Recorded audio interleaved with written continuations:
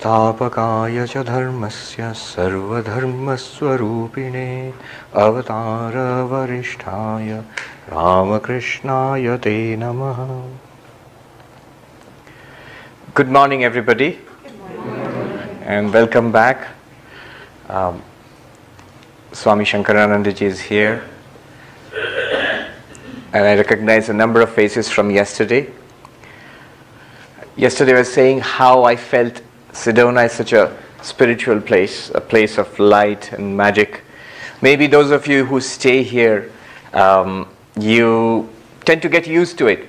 You even tend to get used to heaven, you know. So it sometimes requires an outsider with a fresh look, to a fresh perspective, to make you see what you have already got.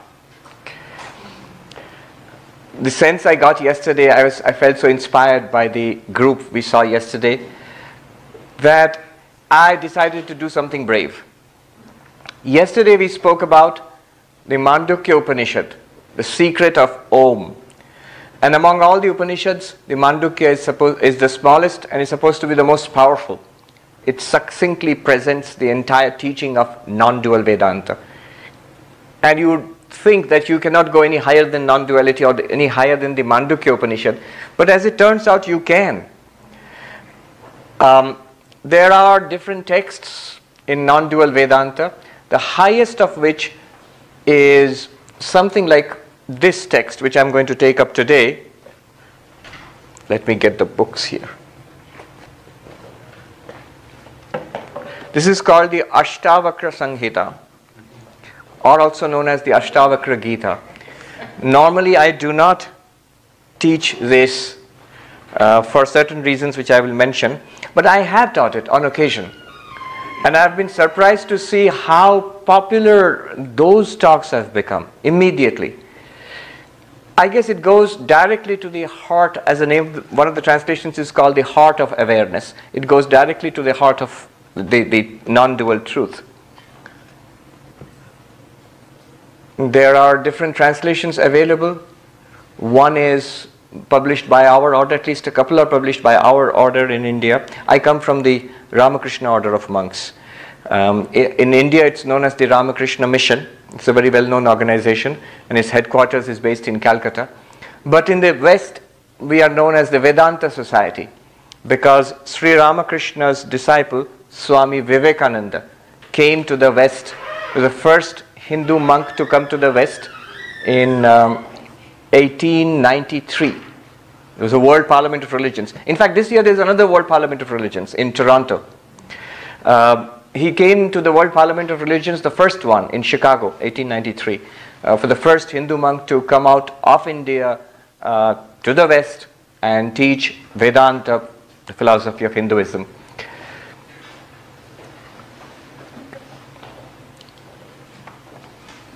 So the organizations he set up are the Vedanta societies. In fact, the first one he set up is in New York, the Vedanta Society of New York in 1894.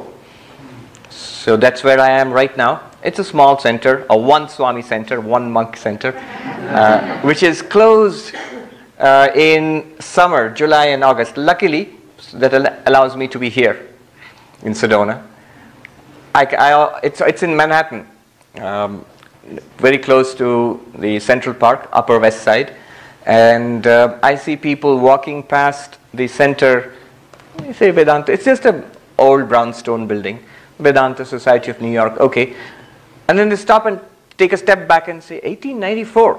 That's really, because in New York, in Manhattan, you don't really find people holding on to a particular, staying in a particular place for more than 100 years, you know.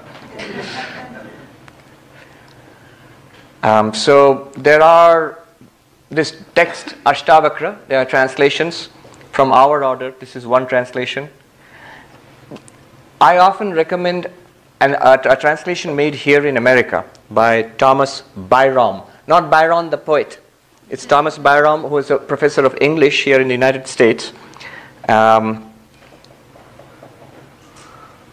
He passed away a few years ago, but a beautiful translation. If you are interested in the text, and I assure you, you will be after we finish, or many of you who are followers of Vedanta, you already know about this text. I'm sure you own a copy.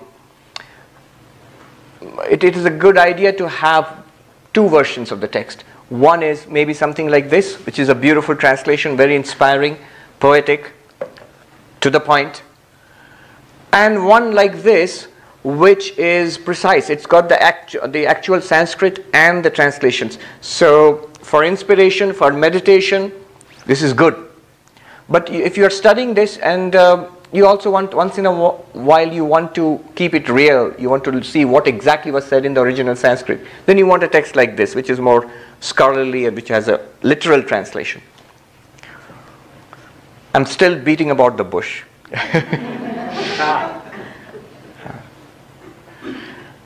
The reason I'm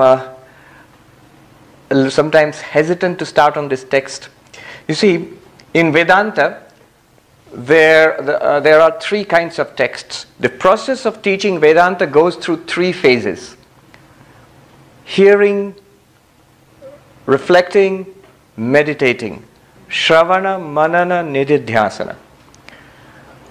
The central two truths of Vedanta are taught by the teacher, and you listen to them attentively, with respect. You get the idea, what is Vedanta telling me? And what Vedanta is telling us is what we heard yesterday. It's simple and direct. That thou art. You are the absolute. What we consider God in different religions, you are that. Your reality. In fact, I can't put it in better words than the great Christian mystic of medieval Germany, Meister Eckhart. Very non-dualistic, his writings. He says, the ground of my soul and the ground of God are one and the same. That's beautiful. That's exactly the Mahavakya, the great statement of the Upanishads. I and God are one, not as this little individual and the Lord of the universe, not in that sense. That's ridiculous. It's not possible. But what I am, what you are in reality, and what God is in reality are one and the same thing. Eckhart puts it very precisely. The ground of my soul and the ground of God are one and the same.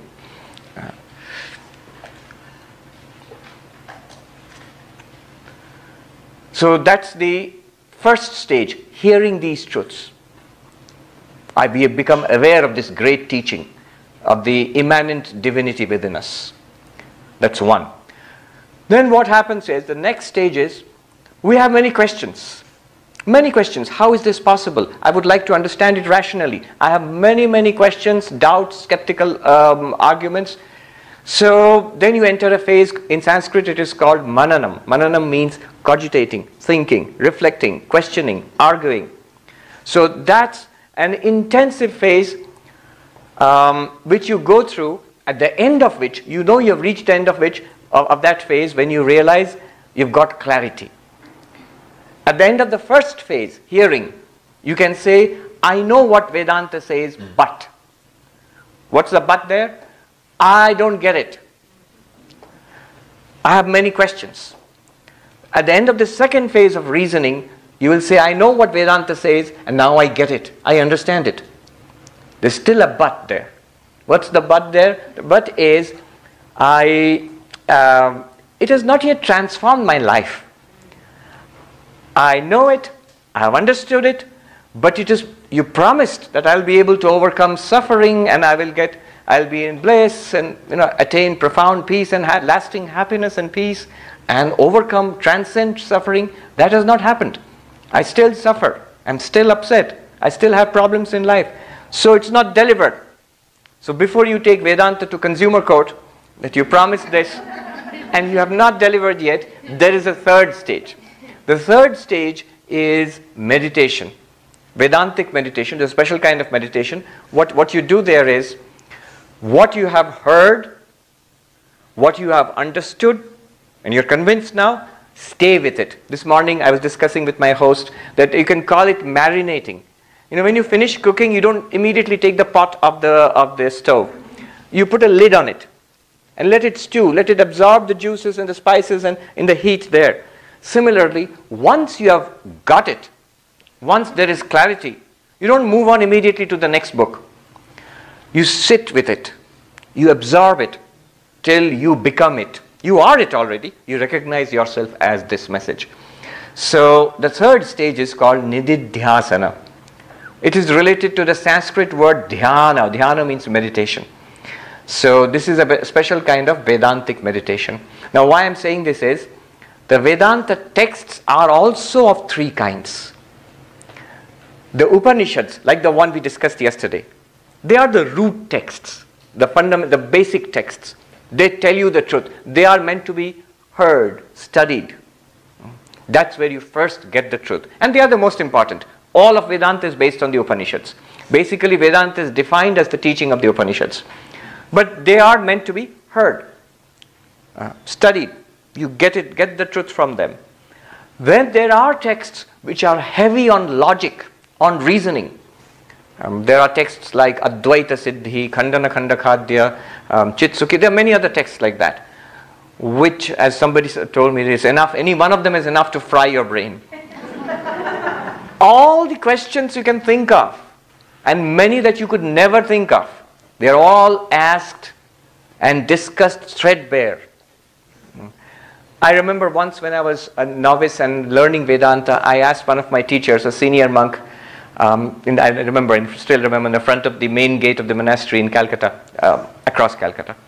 I asked him, can I ask you a question, Swami? I thought he might be offended about this. And he said, ask without fear. Better minds than yours have thought about this, have questioned it, have doubted it, have argued it out for a period of at least 15 centuries. 14 centuries, from Shankaracharya's time at least. Even before that. But 14 centuries definitely we know historically. So many texts. Those are texts based on logic. Every question taken up, argued threadbare by some of the finest brains we come across in history. But this book is not about that either. After that comes the third stage, which I mentioned, meditation. So you know what it says, you have argued it through, the storm clouds are gone, and then in the clarity of the light which remains, you stay with it. You stay with the truth. And there are some texts like that. This is one of them, the Ashtavakra Gita. It's named after the person who teaches. Ashtavakra is a sage, and the name is actually, it's just like a nickname. He is supposed to have this long story. Everything in India has a long story.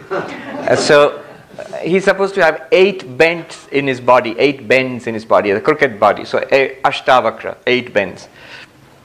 And he teaches the emperor, the philosopher king Janaka. So there's a teacher and a student. The teacher is Ashtavakra, and the student is Janaka, the emperor, the philosopher emperor. That's it. That's the background of the text. And all this text does is, it tells you again and again and again just one thing, that you are the Absolute. In so many different ways, it just tells you one thing. The entire conclusion of the Vedanta, it radiates out from this book. This is not the only book. There is another book which comes up to this level. It's called the Avadhuta Gita, which is also exactly like this. So you might call it a nididhyasana text, a meditation text. This is not an introduction, certainly not. This is the end of the road. Beyond this lies only silence. Nothing more can be said after this. This is not argument. There are no arguments here. There are no arguments here. There is no fancy language here. There is no poetry here. There is no philosophy here. None of that. There is only one grand theme repeated with an awesome monotony here, again and again and again. You pick it up at any point, any verse, anywhere, it just says the same thing. In different ways, but it points out, it's a pointing out, continuously forcing you back to your real nature. Bairam in his introduction, beautiful introduction. In fact, why should I paraphrase him? You can just see, I can just read it out. What he says here.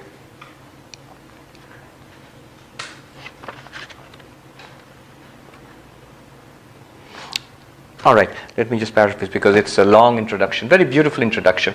He says, when all the scriptures have had their say, when all the philosophers have fallen silent, Ashtavakra begins. He begins, and he says the words, they barely touch the page. They seem to emerge out of light and shine before you briefly and fading back into the light again. So they seem to glide off the pages. And it is true. He's put it so beautifully, but I agree entirely with him. Incredible. Beyond this, as I said, lies only silence. There's a reason why I'm selling it so hard to you, so that you have the undivided attention. You listen carefully, you have the undivided attention. Now, before we go into it, note of caution, warning. There is every chance of misunderstanding here. You will feel, first of all, the first thing that people do when they listen to this, they are inspired. And the first thing they do is give up all their spiritual practices. Do it at your own peril. That's not the point. Oh, I have read Ashtavakra, now I get it. Why was I praying and meditating and doing yoga or whatever? Serving others and... No. Come. Don't worry, we still haven't started. Come. Yes. Come on in, settle down. Yes. So that is one big problem, that you give up spiritual practices. Never ever do that. Whatever practice you are doing, please continue to do it with all sincerity. It's a serious problem. I remember I was in the high Himalayas once, and there was this gentleman who had come from the mountain town of Dehradun. He was staying in the hut next to mine. He was not a monk, he was a retired person who had retired from his job, a spiritual seeker. And he was staying there, and I spoke with him. He was reading this book, Ashtavakra. And he said, here is the truth. And my guru, and he mentioned a monk who is his guru in that city of Dehradun, whom I know to be a very good monk, a very good teacher. My guru never told me about this. All he did was he taught me rituals. In the Hindus, they water the tulsi plant, the holy basil, and they chant mantras and they fast. So all of that is just kindergarten stuff. This is the real stuff. He never told me. And I asked him, does your guru know about this book? He said, yeah, he does. I got it from him. So do you think he has understood this book? Yes. And after that he still continues with his fasting and praying and watering the holy basil? I said, yes. So maybe he has something right. Yeah. So that's one thing. Never abandon your spiritual practices. Another problem listening to this is people are in a hurry. People get into a hurry. I remember I met this young monk, not a monk. He wanted to become a monk. He was visiting from New York in one of our ashrams in India. That's also in the Himalayas. He was sitting under a tree and reading this book. And he said, I am anxious, worried. I said, why are you worried? He said, because he works for a wonderful firm in Wall Street and he's got a 2-month sabbatical and it's almost over and he's not yet enlightened. He has to go back and join his job as a stockbroker on Wall Street. I said, no, it doesn't quite work that way. It'll take time, I sort of. And he said, no, I don't like that attitude. He's very New York. To-do list. Enlightenment must be done. 2 months have gone and I'm not enlightened yet. So don't be in a hurry. This is the end of the road. The game of life is at an end here. It's not for nothing that I use the storm metaphor.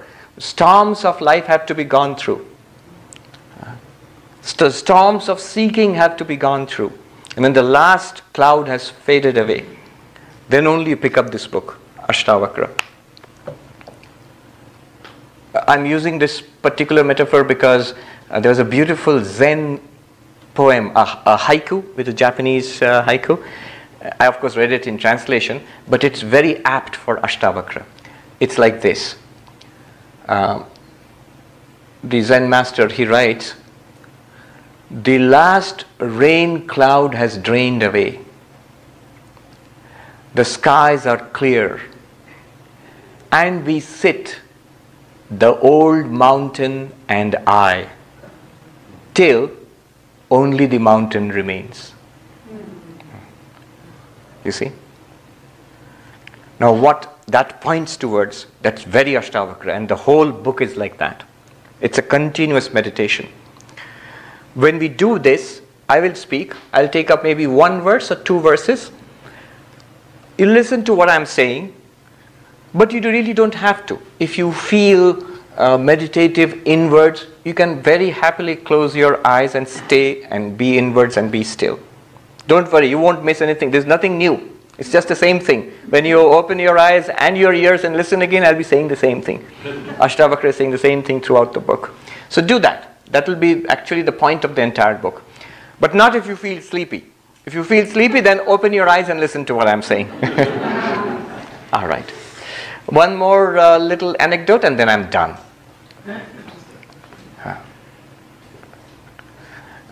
It's about Sri Ramakrishna. He loved this book. It's very interesting. People think he was a devotee, a simple devotee of the Divine Mother Kali. He would cry to God and he would sing and dance and have mystic experiences. Seems to be very far from the philosophical silence of Ashtavakra. But he kept this book and he wouldn't let anybody read it. But his greatest disciple, Narain, who was Vivekananda, who came to this country, Swami Vivekananda. And Vivekananda did not like it. He hated this book. So Ramakrishna called him and he said, read it. He would give it and he would look around. He was like a child. So he would look around. Is anybody listening? People might be harmed if they listen to this. You know, the religious, simple religious faith might be harmed. So he would shut the doors and the windows and he said, call his favorite disciple and read it. And when Vivekananda would read this, he would say, what craziness? I am God, you are God, the table is God, the pot is God, and the pan is God. Are these teachers mad?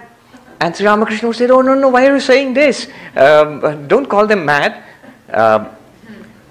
One day it so happened that Vivekananda was, at that time he was not called Vivekananda, he was called Narain, his original pre-monastic name. He was standing outside the door talking with another person who stayed in the Kali temple, Hazra, who was a great skeptic. He was a character. The two of them were talking and laughing, and Sri Ramakrishna comes out in an ecstatic state and says, what are you talking about? And Narain says, the door is God, the bed is God, and the pot is God. What silliness. And Sri Ramakrishna, instead of saying anything, he comes and he touches Narain on the chest. And Narain goes into an ecstasy. He actually sees the same light within and without, permeating the entire universe.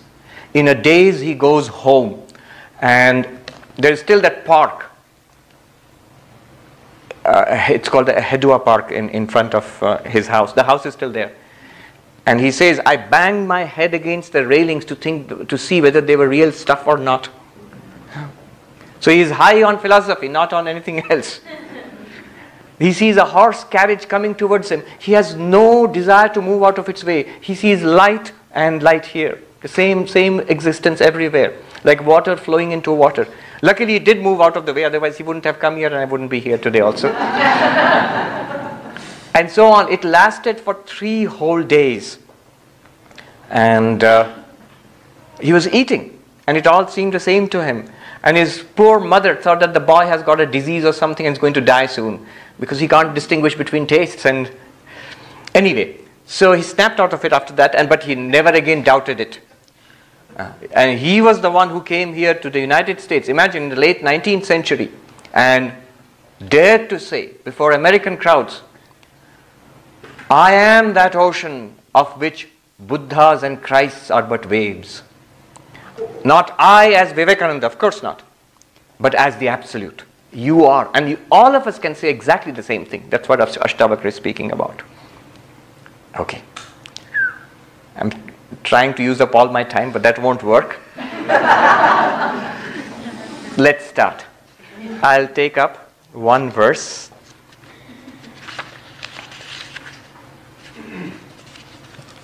This is from the first chapter itself, the 4th verse, one of my favorites, but it's like that all through the book. It goes like this, the original Sanskrit, then the translation, and then we will go into it. Yadi deham prithak kritya cheti vishramya tishtasi adhunaiva sukhi shanto bandha mukto bhavishyasi. It means, if you can see yourself as other than the body and rest in pure consciousness, right now, by that alone, you will be in permanent bliss, forever beyond suffering, attaining moksha, freedom, free of all bondages. So that's the verse. Let's take it up slowly. The very first verse, all of these words are worth meditating upon. That's the beauty of Ashtavakra. He has condensed the entire philosophy into this. If, the first verse is also important. First word, if. That's the point where worldly life and spirituality, they take two different, it's a fork in life. Remember this about spirituality, not just about Ashtavakra, about all kinds of spiritual life. Remember this, easy to do, easy not to do. Whether it is prayer or yoga or service or meditation or philosophy, whatever it is, whatever path you take up, and especially Ashtavakra, it's easy, really easy to do, and also very easy not to do. Do it, you get these results, peace forever, and you abide in bliss. Do not do it, samsara awaits. This samsara, this is life, this will go on. So easy to do, easy not to do. If I make a distinction between conventional religion and spirituality, this if stands for that. Conventional religion is, many people are religious, they have religious beliefs. See, if I use God for bettering my life is better because of God. This what life? This life of samsara. So I want a job, or I have a job, I don't want to get laid off, I pray to God. Or I have a beloved person in the hospital, I want him or her to recover, I pray to God. In suffering, one prays to God. For what? Not for God, for alleviating my suffering. And it's all right. The vast amount of religion is for that. Even our New Age movements, most of them are for bettering this life. I want to remain young and flexible, yoga. No matter that was never the purpose of yoga. That's a side benefit, a spin-off. The purpose of yoga is always immortality, the enlightenment, freedom. Always, all these paths lead to there. So, in distress, in fear, in suffering, one turns to religion, and that's good, but that's conventional religion. There's a saying, there are no atheists in the foxholes. In war, there are no atheists, because when you are in terror of being killed in the next moment, then whatever one's previous intellectual position, one rushes to pray to God. And so that's because we are in fear, in anxiety, in terror. And that's also okay, but I'm saying that's conventional religion. When one is in trouble, one turns to God. You're not in trouble, but you want something material. You turn to God. You may not want anything particular, but you want your life should be okay. There shouldn't be trouble. You sort of bribe God into it. That I'm attending church or going to the temple and doing the puja and giving the offerings. Oh God, don't create trouble for me. Now that's treating God as a convenience. You have a dishwasher or a washing machine and makes your life better. You have God, makes your life better. And that's most of religion in the world all through human history. And again, I'm not condemning it. That's good. In the Bhagavad Gita also Krishna says 4 kinds of people worship me. One is those who are in trouble. The second is not in trouble, but they want something in this world. They also worship me. Third is inquirer, spiritual seeker. They worship me. The fourth is the enlightened. They also worship me. And he says among all of them, he says all of them are good. He says all are fortunate because they have faith in God. But the last one is specially dear to me, the enlightened, because that one knows me in truth. So anyway, conventional religion and real spirituality. The difference is this. One is God for bettering my life, God for my life. Conventional religion. Life for God. Spirituality. What am I about? I'm about having a good time in this world, sort of managing the troubles and sort of cruising through this world nicely, unscathed. God can help me, so you are hired. God is hired. Yes, I've heard so many times. I prayed and prayed and prayed, and just recently I heard of this gentleman whose son died, and he was a very religious person. Now he's stopped. I don't believe in any of that anymore. Why? Because of this tragedy in my life. We can understand, we can sympathize, but look at the psychology. God was hired for doing a job. Didn't do his job, laid off. I don't believe in God anymore because he didn't do his job. Okay? That's conventional religion. But the same thing could be spiritual. That, all right, I mean, you just go to the Bible. I read something so inspiring, beautiful. King David. The story is like this, that his son was very ill. And he prayed and prayed and prayed to God and wept. And then his son died. When his son died, he got up, took a bath, went to his throne and started administering the kingdom again. And people were puzzled. When your son was still alive, and you are praying, you're in so much grief, and your son is now dead, you seem to be perfectly all right. How is this? And his answer is so beautiful. You see, this is the difference between conventional religion and spiritual. He was praying for his son's life. He said, I was praying while the boy was yet alive. I was praying to God so that God may perchance answer my prayers. But now that he has passed away, I know he will not come back to me again. I shall go to him one day. So I remain holding on to God. You see, this is real spirituality. That man prayed for his son's life, but at the core, he is holding on to God. So this is real spirituality. Ashtavakra, he makes this distinction. If. This if is the fork. What do you want? You want enlightenment, moksha, nirvana, freedom. Then the price is all your life is about God. That's what you're about. Not becoming a multimillionaire in this world or becoming a Hollywood star. That might still happen. That might yet happen. Remember, the student here is an emperor. He's an emperor. So he's got everything in the world. That might still happen, but that's not what you're about. That's not your point in life. Your point in life is you're a spiritual seeker. We all are spiritual seekers. And you have to be in some respect to be here today. If.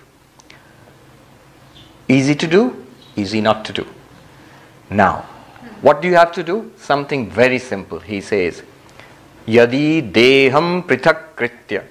If you can see yourself as other than the body. How do you see yourself as other than the body?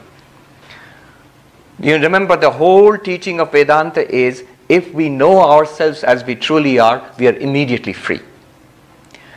Now, the problem is, we think we know who we are. Mark Twain said, it is not what you do not know that gets you into trouble. It's what we know that it just ain't so. That's what gets us into trouble. I am not the body. It just ain't so. I am the body. I know. No, you don't.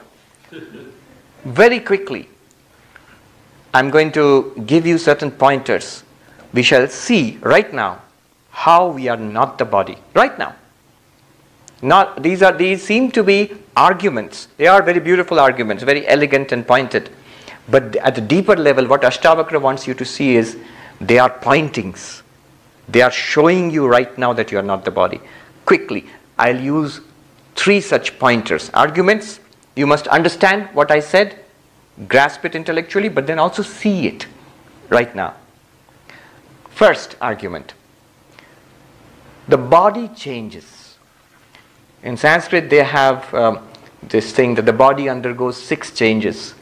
It is born, not I am born, the body is born. Clearly, that's also a fact, the body is born. Being born, it comes into existence. That's a strange way of putting it. That's a second change. It was not there, now it is. The third change is it develops. It develops. A baby, an infant, a little boy or girl, a teenager, a young person. It develops. And then it matures. The fourth. It comes into maturation. You hit a plateau. It's good. And then it begins inevitably to degenerate. A doctor told me, Swami, the truth is after 40 it's all the way down. It's all the way down. After 40. You can manage it through healthy living in Sedona, for example, and yoga and eating healthy. You can manage it. And it will be much better than if you do not manage it. But still it's going to go down. It's a lot of trouble. What used to be, without any kind of maintenance, used to maintain that kind of energy and health when you were in your early 20s. Now in your 40s, you have to work at it to maintain it. Yes, 40s or 50s. A German general, he writes in Second World War, in the midst of the campaigns, he writes that now I realize how Alexander the Great conquered half the world. He was 21.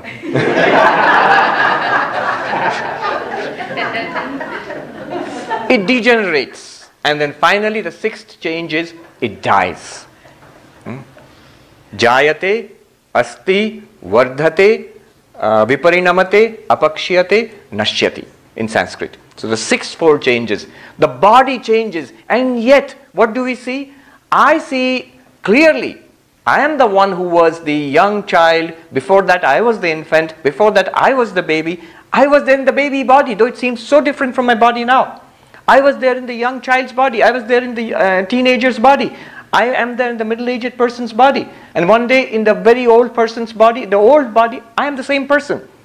We have this sense of personal continuity, personal identity, an unchanging identification across the widely different bodies. Imagine the baby's body so small, and the middle-aged person's body so big and strong. And again the old person's body, so stooped and frail, and body changes. A nun in, not the nun you have there on the mountains, the two nuns are there, the big mountain features. A nun in Santa Barbara, she was saying that, she's an elderly nun, and she was saying that once I was walking past the shop windows, and I saw the reflection, and I said, who's that old lady?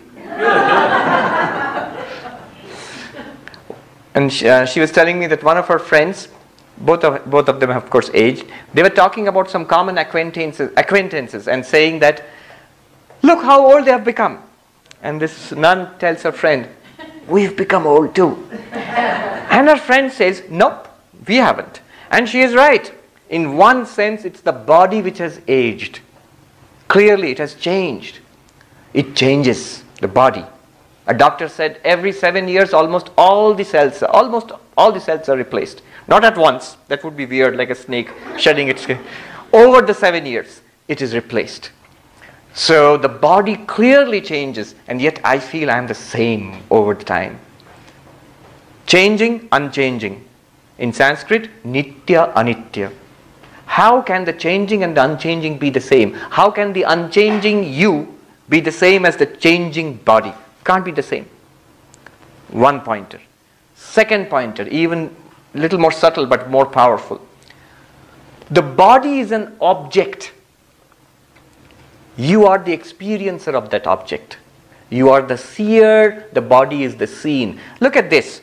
This is something which is seen. The eyes are the seer, in a very naive way. The eyes are the seer and the book is seen. Clearly the book is different from the eyes. If the book were not different from the eyes wouldn't be able to see the book. In fact, what is the limit of the vision of the eyes?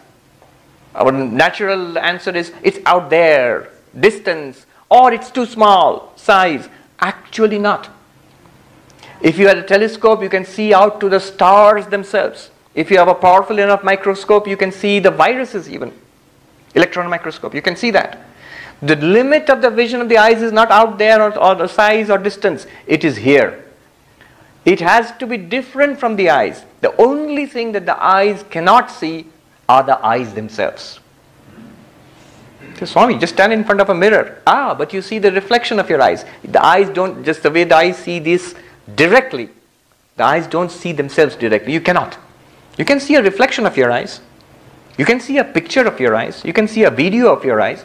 But the eyes directly cannot see themselves. The seer and the seen are different. They have to be different.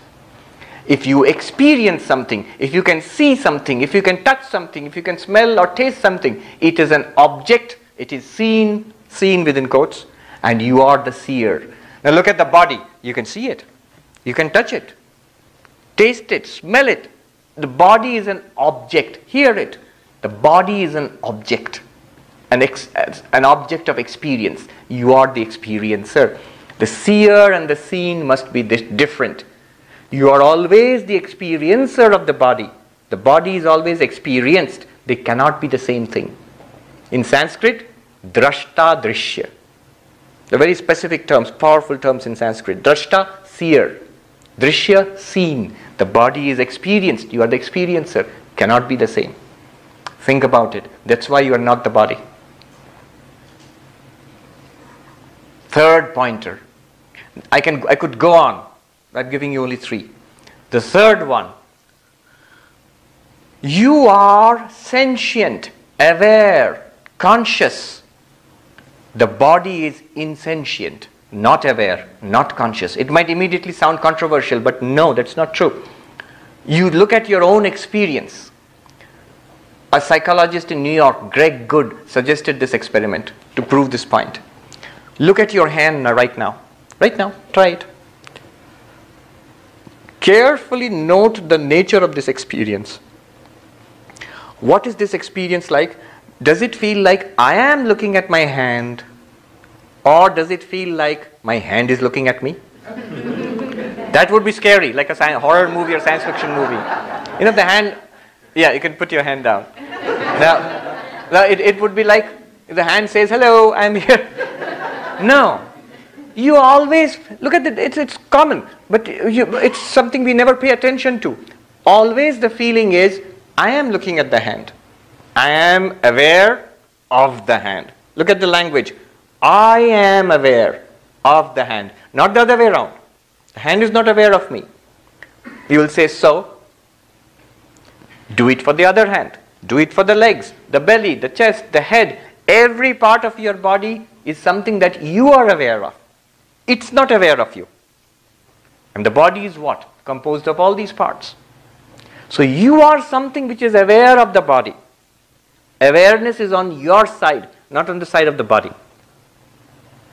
Did you follow the train of argument? It's simple. Yeah, some of you do. I can see the smiles coming on your face. It's simple, elegant, and powerful.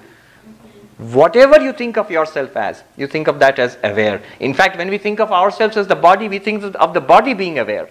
But when you begin to see the body is the object and I'm aware of it, clearly awareness is on my side. I am the aware entity and the body is something I'm aware of. This argument is different from the earlier one. The earlier argument was seer and seen, experiencer and experienced. Two have to be different. Here the argument is awareness and non-awareness. There are no good words in English. In Sanskrit, it's very clear. Chit jara. Jara, chit, jara. Jara means inert, insentient. And chit means consciousness. I am conscious. Clearly, if you are wondering, am I conscious? That very fact proves that you are conscious. If you are wondering at all. Poor old Descartes, who set out to doubt whatever he could doubt. And what is the one thing that you could not doubt? His own, why could he not doubt himself? Because he is aware. He said, I think, therefore I am. Cogito ergo sum, I think, therefore I am. He could not doubt that he was thinking. Why? Even to doubt it is also a thought. Right? So, I am conscious. I am sentient. I am aware. Clearly. Even if I doubt that, still it's awareness which is doubting it. And the body is something that I am aware of. It's not aware.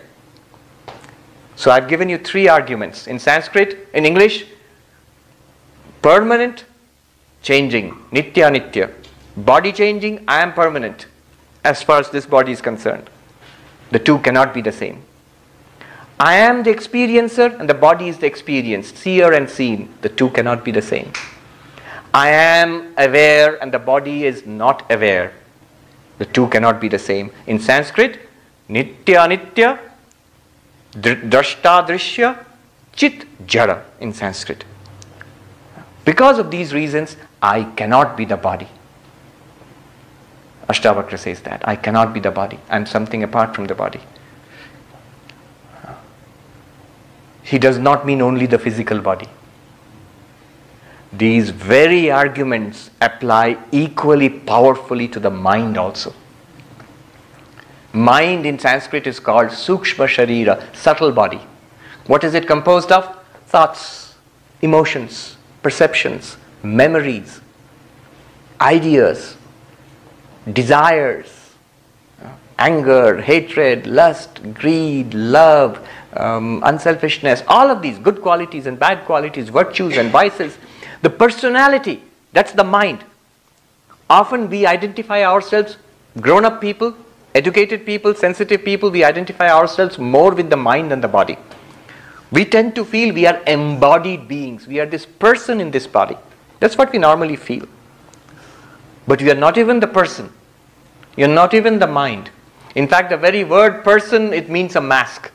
The root of the word person is persona, which were like masks worn by ancient Greek actors on the stage. They would have this, they didn't have mics, so they would have this big masks with a big hole in front through which they could speak their lines. Sona means sound, persona through which the sound comes. It was a mask. What we think of ourselves as this person, literally the word person means mask. It's not you, it's a mask you put on. How do I know that? I identify myself totally with the person. The same arguments, changing and unchanging. Does the mind change? You say, oh boy, does it change? Thousands of thoughts fleeting. The body changes glacially. It's like comparing a fast-flowing river with a glacier. And the mind changes so fast. From the morning till now, how many times you've been happy, elated, how many times irritated, annoyed, how many times dull, how many times, after a cup of coffee, alert and excited, how many times curious, how many times bored, desiring, fulfilled, hungered, nice breakfast, satiated. All those thoughts and feelings have come and gone in the mind, and they're going through the mind right now. Even the ego, I, the feeling I, that's also the mind. It's also the mind. Changing, unchanging. You are the one who was happy. You are the one who was irritated. You are the one who remembered. You are the one who could not remember. All of these feelings, memory, understanding, not understanding, they come and go. That's the mind. And you are the unchanging experiencer of a changing mind.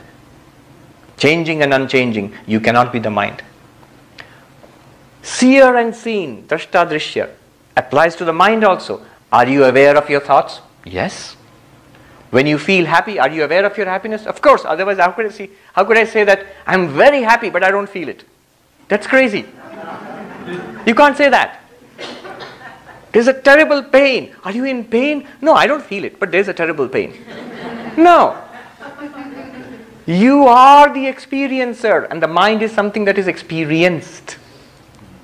The two must be different. Just as this book is different from the I, seer and seen, you, whatever you are, must be different from the mind. Here comes a great teaching. I am not the mind. The mind is there. Don't worry, it won't go away anywhere. But I am not the mind. We are compulsive thinkers. Most of our problems are because of compulsive thinking. Modern educated persons living in an advanced country, prosperous, good life, and you might think, no, you don't understand. My Swami, my life is pretty hard. All right, but not as hard as, say, yesterday we were hearing how the original settlers of Sedona, how they struggled and lived and died here, constructing those roads. And so we think, somebody pointed out, why It's interesting why many people who kill themselves, tragically commit suicide, they shoot themselves in the head because to make that voice stop. Compulsive thinkers. It's like, if I have a hand, do I have to grab everything? No. I will use my hands when I have to, and when I don't have to, they'll remain quiet. Just because I have legs, do I have to continuously run around? No. It reminds me of the old Charlie Chaplin movie, where I think Modern Times, where he got a job in a factory, and his all day long, all his job was he had a wrench and he had to tighten a couple of screws on the machine which came on a conveyor belt in front. So throughout the day he went on doing this. Hour after hour, just this.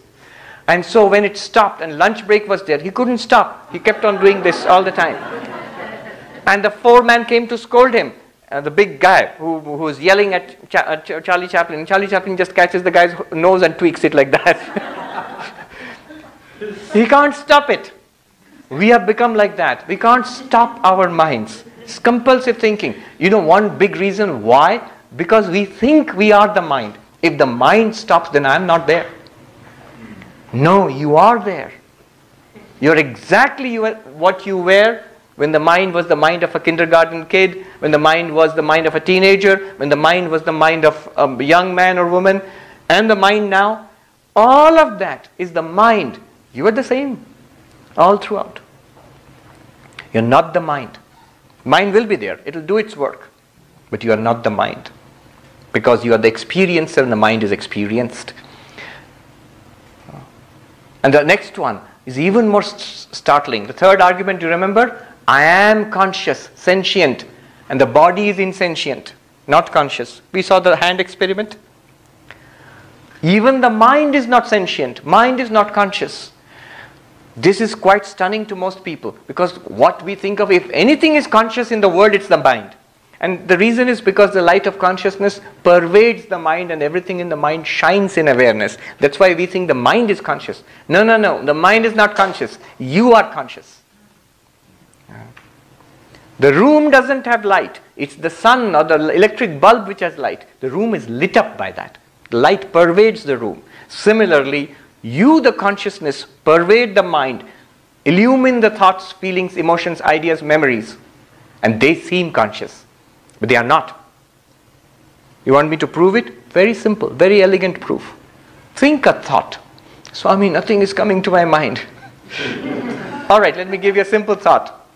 Rose is red, 2 plus 2 is 4, think it.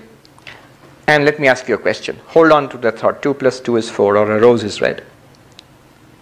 Are you aware of 2 plus 2, 4, or is 2 plus 2, 4 aware of you? Very simple. You are aware of 2 plus 2, 4. Who is thinking the thought? You are. The thought is not thinking you. 2 plus 2, 4 is a thought. It's an idea, a piece of knowledge. It's lit up by you. So thoughts are not conscious in themselves. You are conscious. Thoughts come and go in your light. Yeah, I can see some of you beginning to nod. Yes, it's a very simple fact. But we don't pay attention to it. You are consciousness and you are conscious of the mind. Because you are unchanging and the mind is changing, you cannot be the mind. Because you are the experiencer and the mind is experienced, you cannot be the mind. Because you are consciousness and the mind is something that you are conscious of. It is not consciousness, you cannot be the mind. Ashtavakra says, Yadi deham prithakritya. Yes, getting goosebumps somewhere. Yes. At least some are with me. Are you with me? Are you following this? Yes? Yes. Always, Vedanta teachers ask 3 things. Did you hear what I said? Yes. So that you can at least, if not, in the traditional Vedanta schools, you would be made to memorize the verses. Even if you don't memorize, you can at least paraphrase. You say, okay, this is what you said. Number 1. Number 2, did you understand what I said? Understand intellectually? Yes, I have understood. Number 3, not only understanding, is it a fact for you now? It should be. It's a fact. I see it. Yeah, it's a fact. Now I'm going to take you into one more thing which can be very unsettling. The I, the ego, that's what we identify ourselves most as. Ego is also a function of the mind. If I'm not the mind, then I'm not the ego either. I will demonstrate to you directly, right now. What you call the I, you are not even that.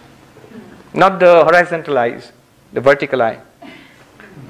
I am not even the I. Are you ready? Okay, let's see this. Let's do it. It's not Ashtavakra, it's Greg Good, the New York psychologist, who devised this experiment. It's very interesting. Just sit relaxed, not sleepy, straight but not rigid. Now I'm going to ask you questions and locate it within yourself. You just do the experiment for yourself. Mentally say to yourself, I. Mentally, I. And there will be a place, keep your eyes open, you have to look at me, the other eyes, keep them open. There will be a place where it feels like, most like I. You know? I will help you to locate it. That's what Greg Good did. So the experiment is like this. I'm going to ask you a question. I. Where is this I?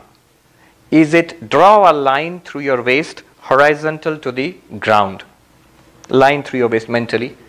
The I that you feel, I, is it above the line or below the line? Above. It would be a very weird person who says, my ego is in the knees.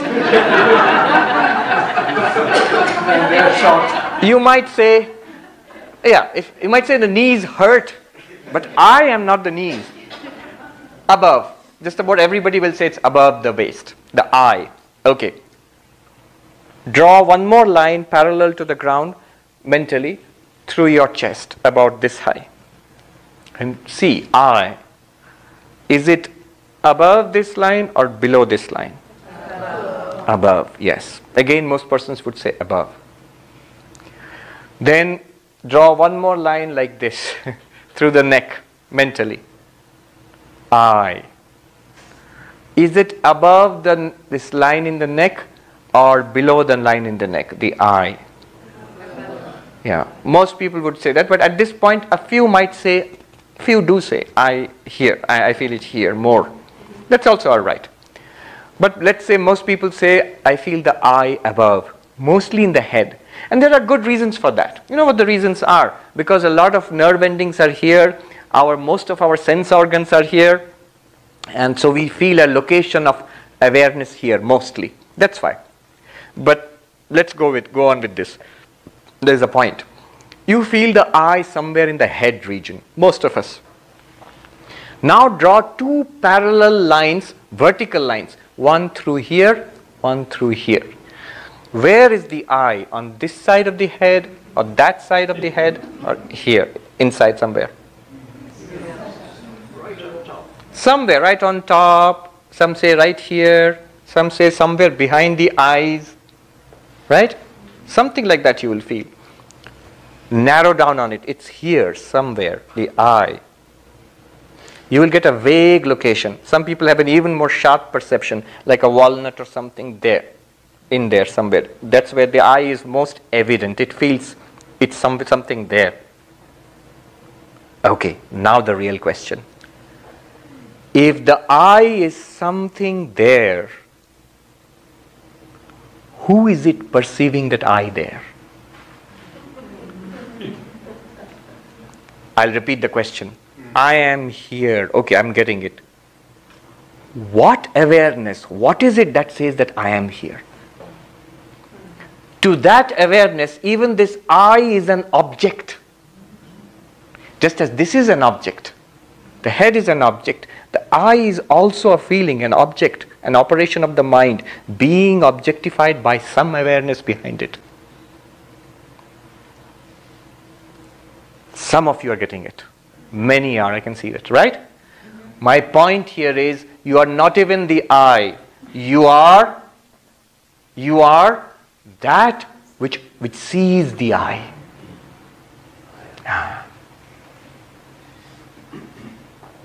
Yadi deham prithakritya. If you can see yourself as not the body, slowly, little by little.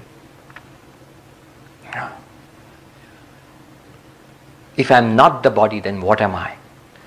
That awareness which cannot be objectified, to which everything else is an object. The world is an object, the body is an object, the mind is an object, even the ego is an object. To that awareness, you can never objectify it, you can never bring it forward. It's like somebody looking at something through a flashlight and wants to see the source of the flashlight. The more you turn it around, it's behind that. So in the same way, this consciousness, do not try to objectify it, do not try to catch it. It's the real you. In Sanskrit, there are different names for it. Chit, pure consciousness. Pure not in the sense that it's a good consciousness without impure thoughts. Both pure thoughts and impure thoughts, good thoughts and bad thoughts, are illumined. They are objects for this light. It is pure in the sense it is contentless. When consciousness plus a thought come together, that's an experience. Consciousness by itself is like pure light, which reveals. The Upanishad puts it very beautifully.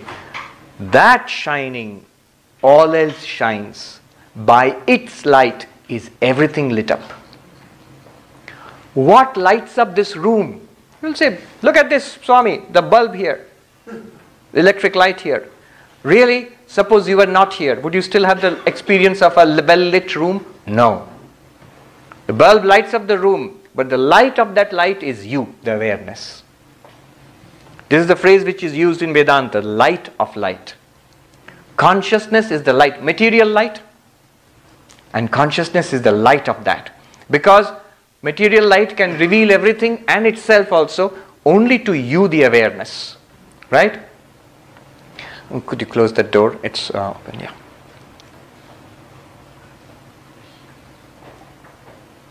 That light of lights, consciousness. That shining, everything else shines. In beautiful Sanskrit, Tameva bhantam anubhati sarvam. By its light, everything is lit up. Tasya bhasa sarvam idam vibhati. So you shining, you the consciousness shining, everything else shines. I'm not being poetic here. Literally, this is a statement of what's happening in your life. You the consciousness shining, your thoughts are revealed. Your thoughts reveal the body and its senses. And the body and the senses reveal the world to you. All through lit up by you, the consciousness. Imagine, the world is there. I can see it. I close my eyes. You close your eyes now, let me ask you. You can't see the world outside, right? Are you still there? Yeah. Is it still a kind of an experience? An experience of not seeing? But suppose that consciousness itself were not there. What experience would remain? That awareness which sees the world, now does not see the world, sees darkness. Suppose that awareness itself were not there. World is there, body is there, mind is there, everything is there. If that awareness is not there, what would remain? For you, subjectively, nothing. It would disappear into a void immediately. You shining, everything else shines. By your light is everything lit up. That awareness. If you have followed what I am saying, it's no longer hypothetical. It's no longer philosophy, speculation. I have pointed it out to you. I haven't, Ashtavakra has.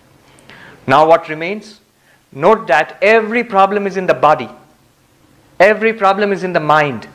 That awareness has no problem at all. That consciousness has no problem at all. Never had, never will have. Logically, if there is a problem with the consciousness, are you aware of it or not? If you are aware of it, then it's not in consciousness, it's an object of consciousness. A beautiful story in how they illustrate it in the Himalayas, by the monks. There's a story. A person goes up to a Swami, a monk in the mountains, and like in Manhattan, they would go to their therapist. Swami, I am suffering. I am in pain. I am suffering. And the Swami says to him, are you aware of your suffering? Are you? Now you know where the Swami is going. Are you aware of your suffering? He said, of course I am aware of my suffering. That's why I have come to you. I'm feeling the pain. That's why I've come to you. If you're feeling the pain, if you're aware of the pain, if you're aware of the suffering, then you are the consciousness which is aware of the suffering. You cannot be suffering. It's an object to your consciousness. Just as this is an object I see, I am not the book. Similarly, this is an object I see, the shirt, I am not the shirt.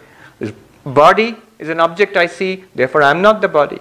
The pain in the body, if somebody pinches me, the pain there, that's clearly an object which is different from me. So I, the consciousness, am not in pain. I am the pain is not denied, but the pain, I am that which reveals the pain. This person, but this is not the end of the story. The punchline comes next. This person goes, thinks about it. If you do that, you know what happens? A slight space opens up between you and your experience.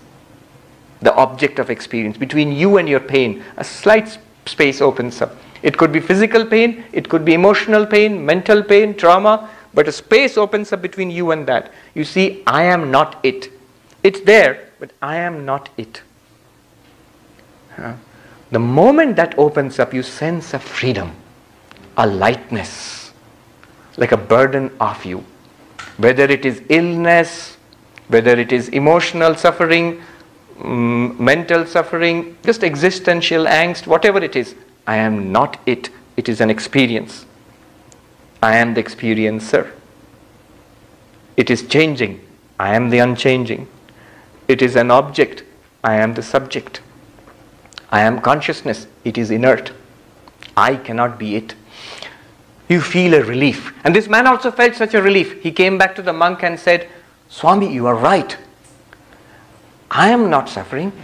I am so peaceful now. And immediately the Swami scolded him. He said, you are not peaceful. You are the witness of the peace in your mind.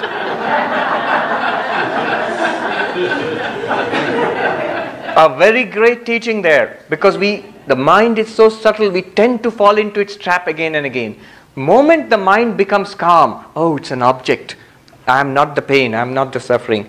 As a result, you will see the suffering itself will go away. Most of our suffering is psychological.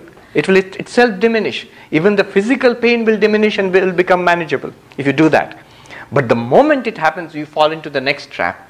The mind is, so it's so peaceful, I am peaceful now. That's also a feeling. That's the mind being peaceful. If that man has thought, I am peaceful, what will happen to him the moment he goes back from the mountains to say Delhi and hits the traffic there? People in the United States say that LA has the worst traffic in the country, Manhattan has the worst traffic. Well, they haven't seen Delhi traffic.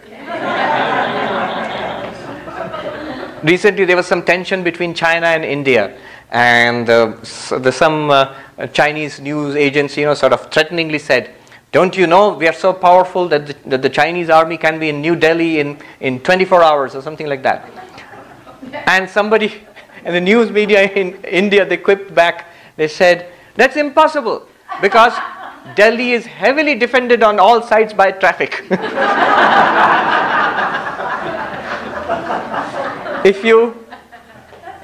And the man, when he gets trapped in traffic, he would say, oh, I was so peaceful in the Himalayas and now I'm so miserable here. That's the mind. It's the mind which is peaceful. It's the mind which is disturbed. Ashtavakra says, you are not peaceful or disturbed. You are peace itself. Nothing can touch you. That consciousness you are. And what does he say? Chiti vishramya tishtasi. Next word is, each word is valuable. Tishtasi in Sanskrit means stay there. Stabilize. Now you know, but still it won't help. It will evaporate like ice if you put it out there in the hot sun. This knowledge. Then you will say, Swami, it works sometimes when I listen to the lecture, when I meditate and when I read the book. It works for a while, but then it goes away again. When I'm at home or in my job or struggling to make a living, then this knowledge is not giving me peace. Why? Because again, it's there. You are still that consciousness, absolutely at peace, undisturbed, undisturbable. But what happens is you get caught up with the mind again. So he says, tishtasi, stay with it, marinate in it, soak it in. More you do it quietly, the more you'll be able to do it in active life. Complete serenity within and a life of action outside. It's possible. That's the teaching. You can do it, live your life. Be an artist, a corporate executive, a mom, a student, whatever. Whatever you do in life. And be completely serene within. You're all right. You are the infinity itself. You can neither be increased nor be decreased by anything in life. In fact, I will go quickly into 3 other verses which come in sequence much later. We'll do that meditation. I am that consciousness in which all changes come and go. The universe is experienced in me, the awareness. Let me go through the 3 stages. Each is so profound, you would think that that's the final truth until he reveals the next level. So 3 stages, let's see. The first one is Mai ananta maham bodho vishwapota itastata Brahmati swanta vatena namamastya sahishnuta. I am an infinite ocean of consciousness. The universe, the entire universe, including this body and mind, this person, the whole thing is like a little boat in me, the ocean of consciousness. It moves according to its own laws, the law of causality. What is my attitude? What's the attitude of the ocean towards the little boat? I am not impatient. Na mamasti asahishnuta. I am not impatient. The boat of life rises, sinks. There is birth, there is change, there are good times, there are bad times, finally capped off by the death of this little body. I am the ocean of awareness in which all this was experienced. I am not impatient. I am eternally calm. And I enjoy the movement of the little boat, whatever it does. First level, we go deeper. Mai ananta maham bodho vishwa vichi swabhavata udetu vastamayatu name vriddhi navakshati. Deeper level, I am the infinite ocean of consciousness. The entire universe is like a wave in me. Remember, a boat is different from the ocean, but the wave is the ocean itself. The entire universe is like a wave in me. Udetu vastamayatu. Let the wave arise, let it fade away, let it settle down into the ocean. Name vriddhi navakshati. The ocean neither increases nor is decreased, nor is diminished. Let birth come, I gain nothing by that. Let death come, I lose nothing by that. Success and failure, I enjoy both in serenity. I gain nothing by that, I lose nothing by that. I am not increased by it, by wealth, I am not decreased by poverty. Knowledge and ignorance, even worldly happiness and misery, they neither increase me nor diminish me. I am the vast ocean. They are my manifestations. Each wave is a manifestation of the ocean itself, not different from the ocean. Deeper yet. Mai ananta maham bodho vishwam nama vikalpana ati shanto nirakara etadevahamastita. I am the infinite ocean of consciousness, and the entire universe is an imagination. Imagine an ocean without waves, vast sheet of water, shining blue, no, not a ripple, not a wave, not a ripple. Without form, deeply peaceful. Thus do I abide from eternity to eternity.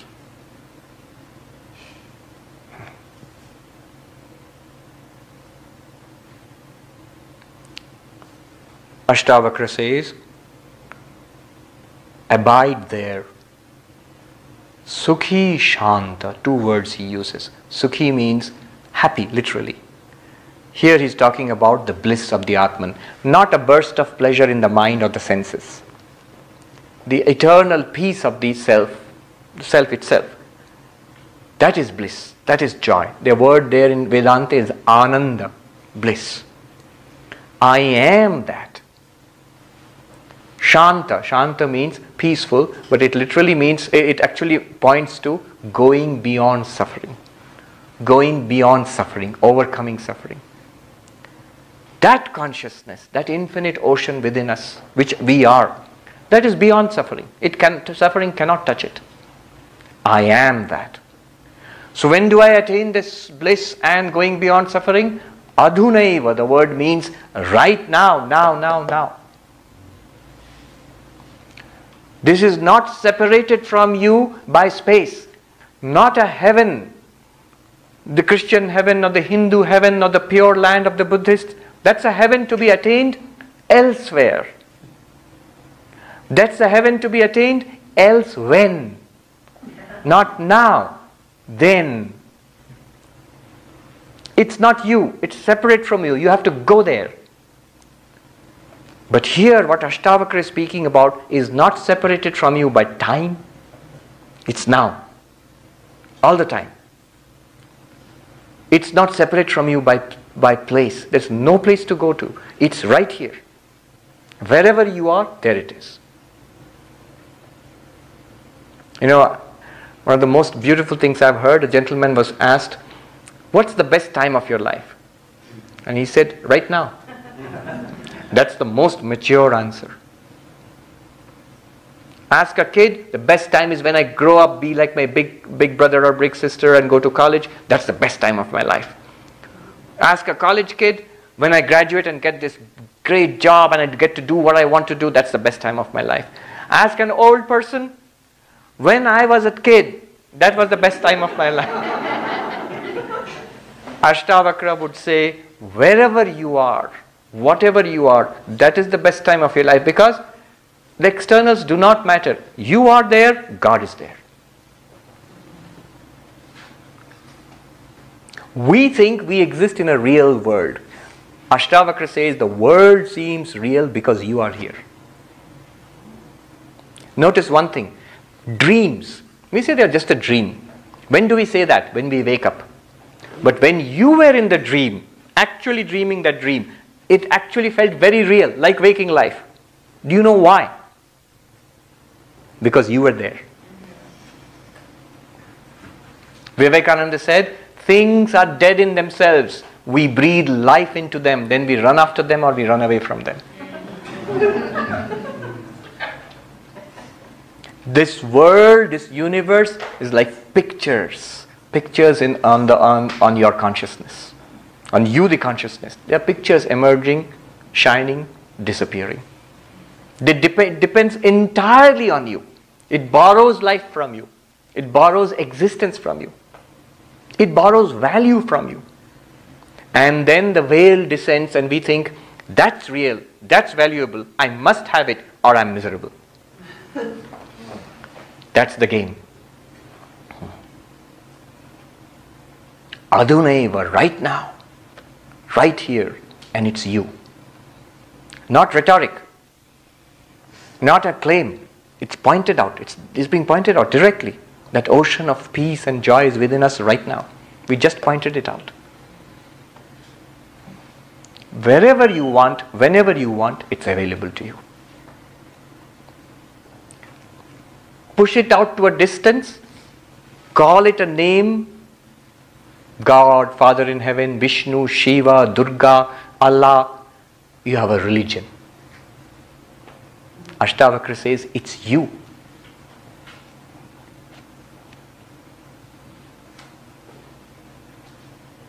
I could go on, but I won't. Yeah. The whole book is like that. It goes on and on and on. But we still have a little bit of time for Q&A, right? All right, yes.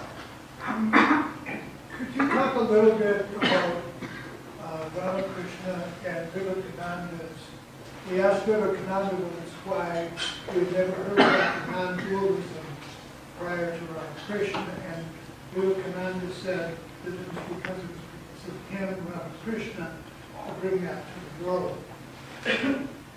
And that what inspired Swamiji was to hear Ramakrishna say it's not compassion to Jiva, but worship of Shiva. Yes.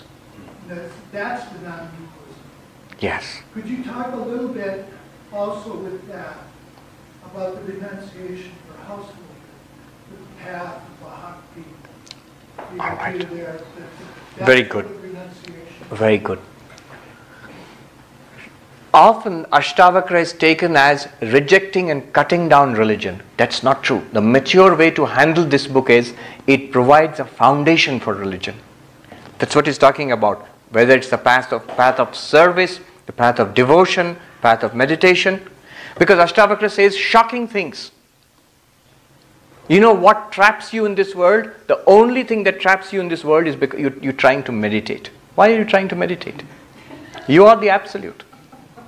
Now that can be very dangerous if you don't handle it properly. He's not telling you not to meditate. You can meditate, you may not meditate. Whatever you do, you are the absolute. There's no doubt about it. But he puts it in a very radical way. Before I forget, I'll answer your questions. I remember the two things. The renunciation for the householder, path of bhakti, that's one. The second one, the first one was Shiva Jnani Jiva Seva, worship of all living beings by seeing the divine in them. Jiva means sentient being, us, we are jivas. Shiva is God. So knowing all sentient beings to be God, worship them. That was Sri Ramakrishna's teaching. And that is real non-dualism, non-dualism in action. When you open your eyes, one of my sannyasa guru, Ranganathanandaji, he said, what is spirituality? When I close my eyes, I find peace within. When I open my eyes, my attitude is, what can I do for you? That is spirituality. That's very beautiful. But it's not just shallow rhetoric. It's based on deep non-dual thinking, and non-dual philosophy. But before I go into that, I told you so much about the poetic quality of the translation here. Let me read the verses which I mentioned just now. Let me read the way he has translated it.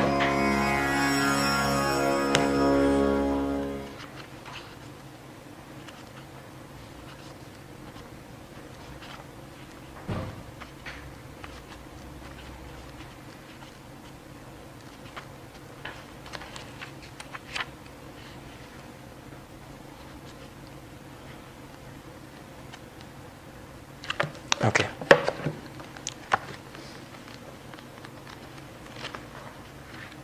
From the very first chapter.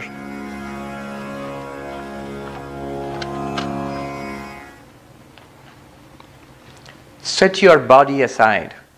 Sit in your own awareness. You will at once be happy, forever still, forever free.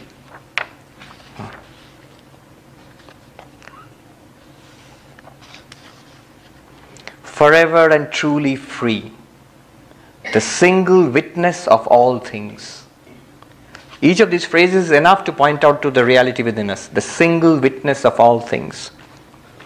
But if you see yourself as separate, then you are bound. Then you are bound.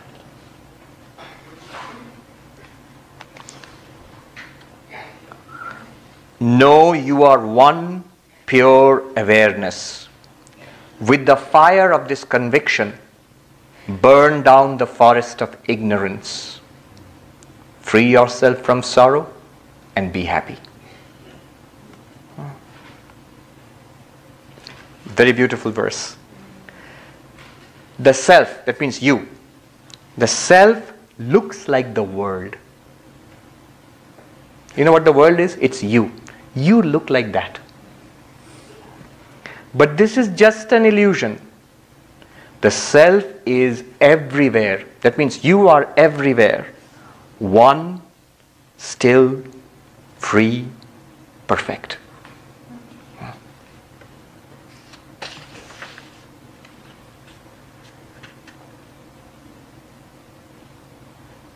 For you are already free. without action or flaw, luminous and bright. Here's the dangerous part. Your only bondage is your habit of meditation.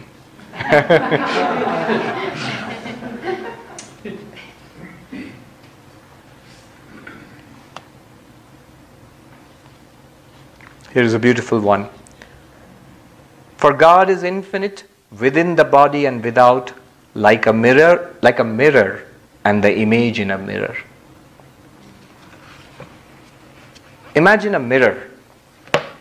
This is particularly dear to my heart because many years ago when I was a kid and we were driving in the family, in the car, my dad was driving and we were going through towards our hometown. As we were approaching the hometown, there were no street lights there. It was very dark, a bit like Sedona. I mean, very dark at night, dark sky. And in the distance, the hometown, the lights of the city you could see shining. And you could see the whole city in the driving mirror of my dad's car. Somehow that really struck me, I don't know why. Imagine how thrilled I felt a decade later when I became a monk and I was beginning to read some of the texts, non-dual texts. There is one text called Dakshinamurti Stotram, written by Shankaracharya, and it starts like this. Vishwam darpana drishyamana nagari tulyam nijantargatam. This universe is like a city seen in a mirror. What is the mirror? It is you.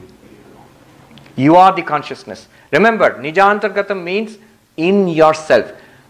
In a city seen in a mirror, immediate doubt is, okay, there's a city outside and it's reflected in the mirror. Here it says, there is no universe outside. The only thing that is the mirror, is you. And in you shines this universe.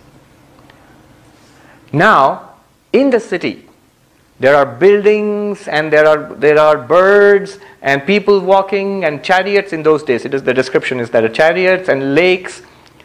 And yet all of that is what? The glass, it's the mirror. In the mirror there are no buildings, birds, people or lakes. It's just the glass throughout. Similarly, right now what we are experiencing as my body, as people, as chairs, as building, trees and the sky and the earth and the mountains, all of it is in consciousness, which I am, and is nothing other than consciousness. And so on it goes. Now, to your question, I'll answer the second one first. Renunciation for the householder. Ashtavakra is big on renunciation. Let go. And many people find that difficult. But remember, he's talking to whom? He's talking to an emperor. He's not telling the emperor to let go of the empire. Everything goes on as it is. You let go inside. If I hold on to one thing, one reflection in the mirror, if I hold on to as real, the whole thing becomes real to me. Step back from the reflection and be the mirror. You are the mirror. You are. When you be the mirror, it's not some kind of imagination you're practicing. It's the truth. You're staying with the truth. Right now we are living in a world of delusion and imagination. That's why we tend to get hurt so much. Okay. What is the renunciation for the householder? I'll explain it in a very simple way. If you are not being told to get rid of, husband, wife, children, house, no. But then what are we being told to get rid of? What are we to give up? How do you renounce? Like this. There's a story of a farmer who would lay out the fruits and vegetables on the sun, and a monkey would see that, and he would carefully creep down the tree and come and grab the fruits and run away with them before the farmer could come out and catch him. Now the farmer thought, I'm going to teach this monkey a lesson.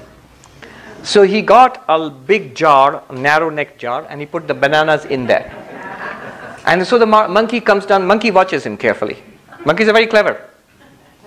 Okay, there's a monkey story I must tell you, but before that, let me complete this story.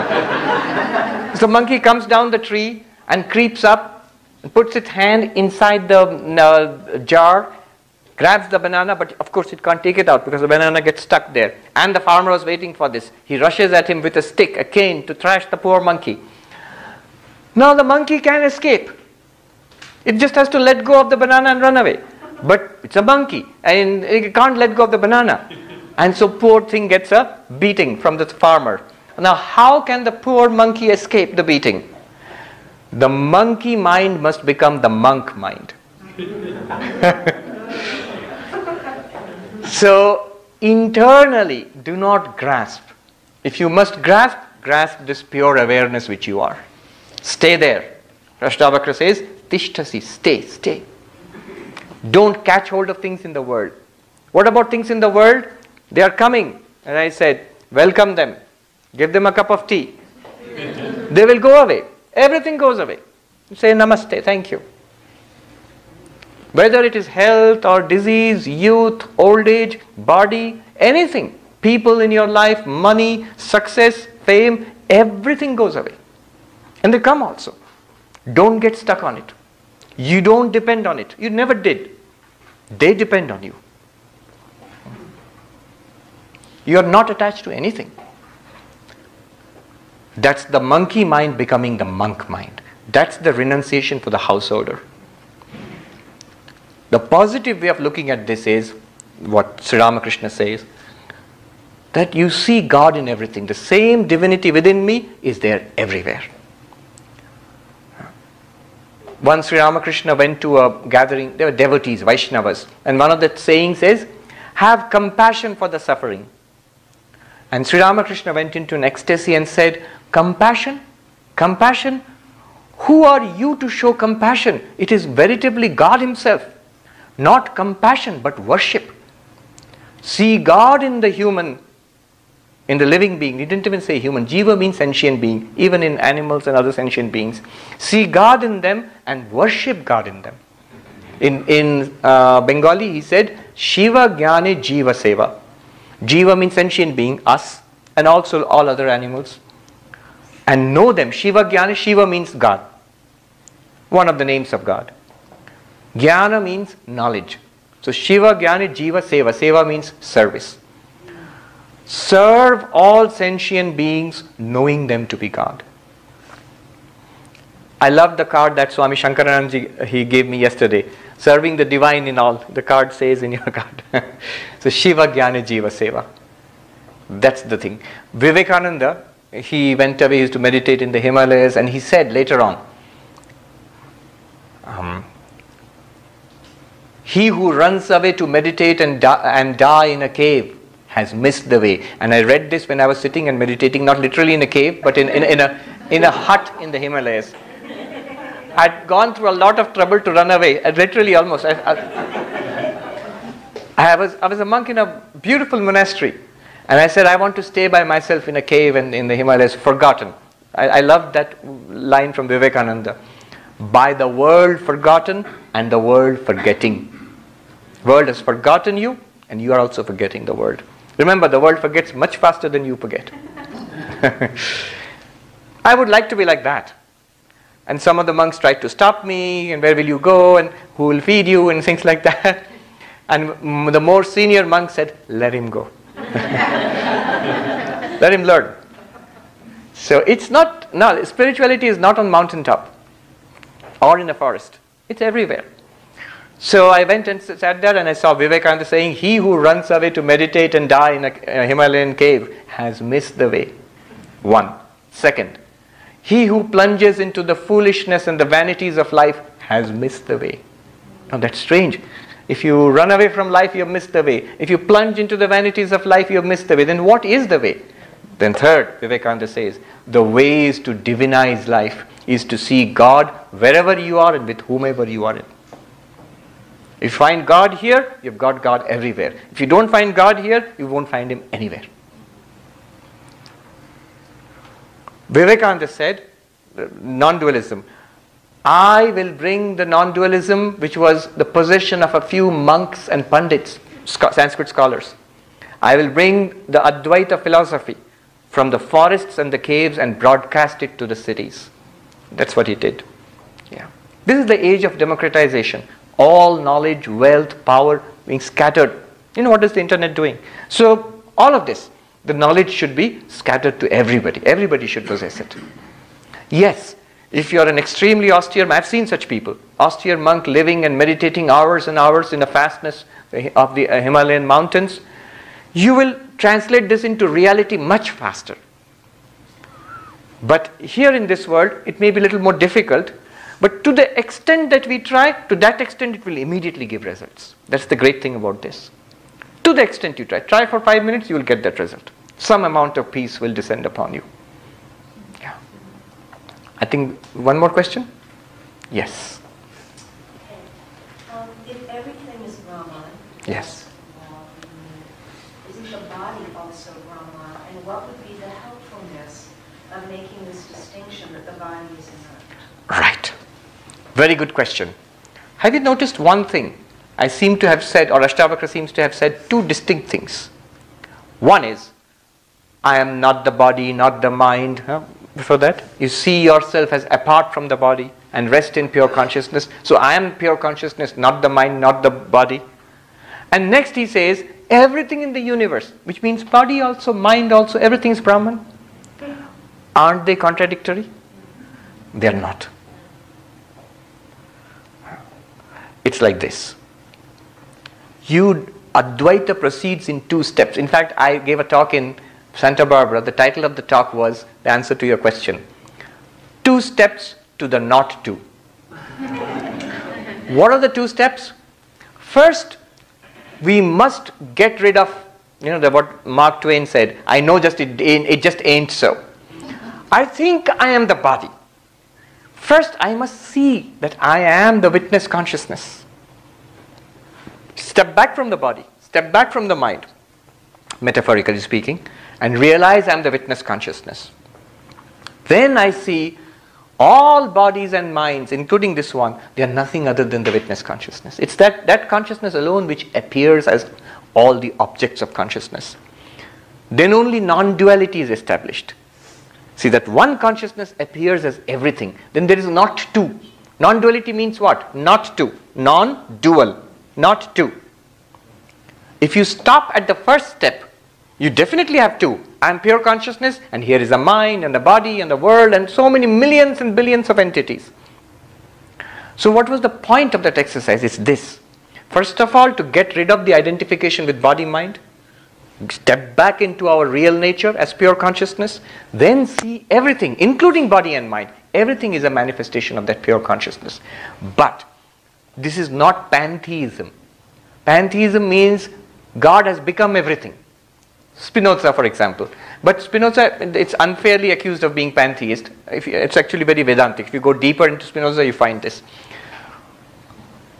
What's the problem with that thing? If the ultimate reality has become a desk, really become a desk, and has scratched the desk, then Brahman is also scratched. If I suffer, then Brahman has really suffered. So suffering is real and death is real, then what's the point of saying that I am Brahman? I have got real suffering and real death. No. The pure consciousness, the absolute, only appears as this world, retaining its perfection as the absolute all the time. Vivekananda put it this way. One of his disciples, a young American lady, and Mary Hale, she wrote in a poem, in verse to Vivekananda, I have understood what you have taught, that all is God. And he wrote back in verse, this is published, he wrote back in verse, I have never given such strange doctrine, never taught such strange doctrine that all is God. She was outraged. I'm quoting you, you said it. Vivekananda said, no, I didn't say that. I did not say that all is God. I said God only is, all is not. It is Brahman alone. Would you say all waves are water? Or would you say water only is? Compared to water, there is no such separate thing called a wave. It is water alone that appears as waves. It's not that there are many things. It's only one thing, and that one thing is water. There's only one thing, that is the absolute pure consciousness which you are. You appear as the universe. If you actually became the universe, then this would be the reality that is, and then all suffering and everything becomes as you see it. No. There's a subtle distinction. In Vedanta it is put in this way. Brahman alone is real, the world is an appearance, and you are none other than Brahman. Brahma Satyam, Jagat mithya jiva brahmaiva napara. Brahman alone is real, the absolute alone is real, the universe is an appearance, and you, the sentient being, are none other than that absolute. This is the way it is put. So the answer to your question, it's a really good question. I'm glad you caught it. Many people don't catch it. Then they become confused afterwards. Am I everything or not? Remember, everything is your appearance. There is no everything apart from the real you. Then it is non-duality. Yes. You are the universe means you appear as the universe. You are real. The universe is not real apart from you. When I say there's gold and a golden ornaments, a bracelet, necklace, ring, whatever. If somebody does not understand what gold is, first of all, what do you have to do? You have to say there is something called gold apart from the bracelet. The reality of the bracelet is gold. Once you have understood what gold is, then you realize bracelet, ring, necklace, they are all nothing but gold. This is the answer to your question. Yeah. They are not two different things. But first you must treat them as if they are different in order to understand gold. Do we have any more questions? We have run out of time. Very good. Yes. Yes. We do have up to 12 if we want. On the two, you can have too much of a good thing. I remember we had courses in communication when we were kids, college kids.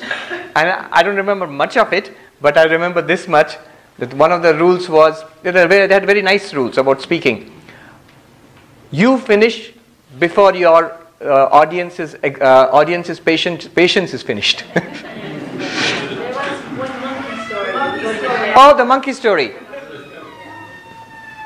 The monkey story. What was the monkey story? It's not at all relevant, but it's very cute. So I'll end with a funny story to lighten the mood. Ashtavakra can be heavy.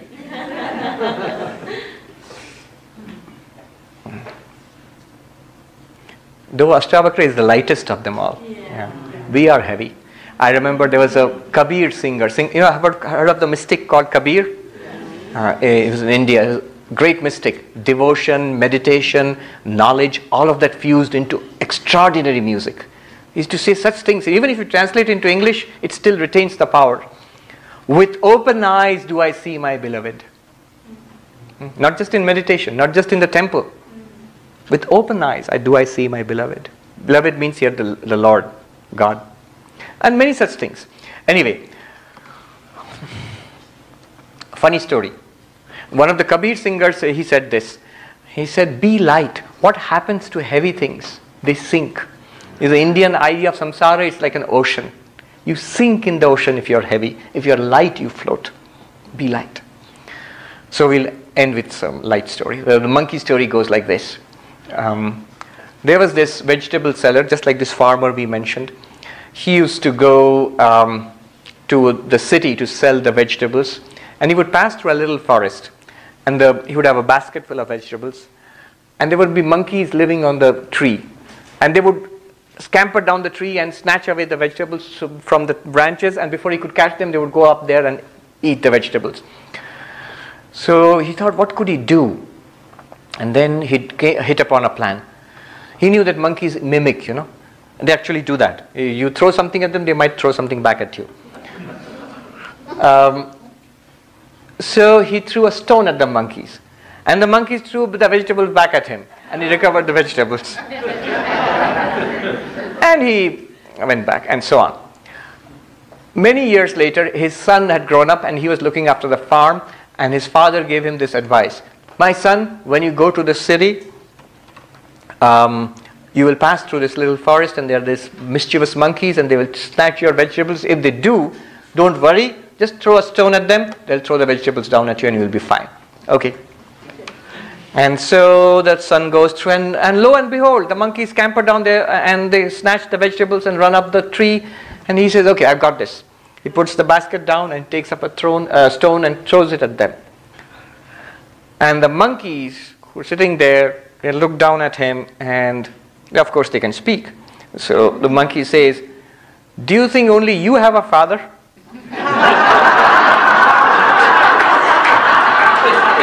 Thank you. Thank you. All right, thank you.